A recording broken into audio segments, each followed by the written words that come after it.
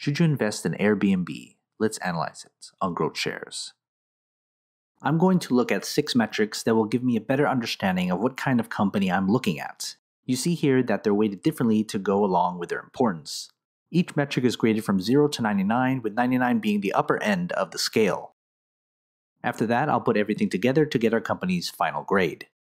There will be quite a bit of info in this video, so I encourage you to pause this video at any time. Intrinsic value. I use a discounted cash flow model to determine the fair value price of our company. While the next 5 metrics deal with how good of a business we have, the intrinsic value looks at what price we should pay for the stock.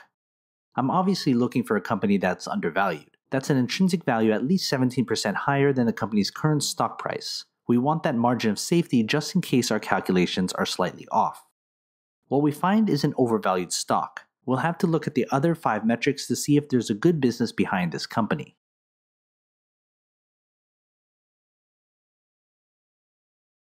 Earnings growth.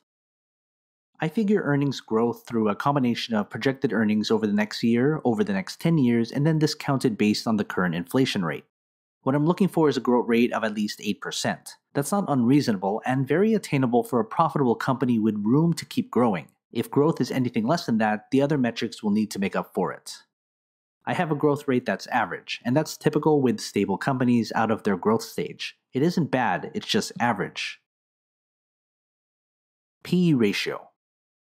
The price to earnings ratio tells me at what multiple the stock is trading at compared to its earnings.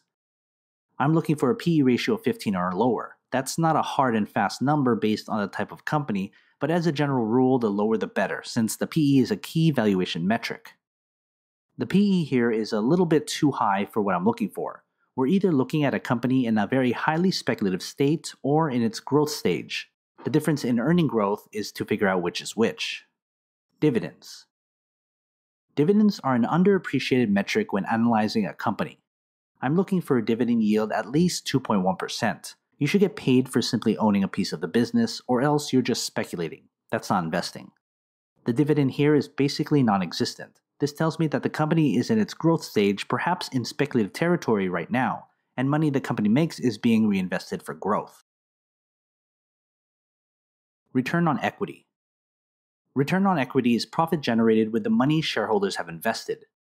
I'm looking for an ROE of at least 11.75%. That means the company is putting our hard-earned investment dollars to good use.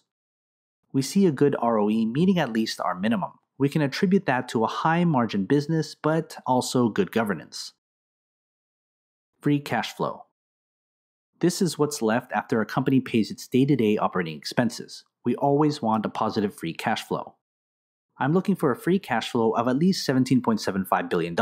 That's money that can be used to grow our business's market dominance through research and development and acquisitions. We have a meager free cash flow that tells me the company has no dominant position and doesn't have enough free cash in hand to capture any market share. Before we get our company's final grade, consider joining my Patreon. You'll get access to every grade from every company I've analyzed. It's updated all the time. Head to patreon.com/growthshares or click on the link in the description. Before we get our company's final grade, here's a grade recap of the metrics we've covered. I'm looking for a good company or better. That means there's a good business behind our company and the price is attractive enough for us to buy in right now.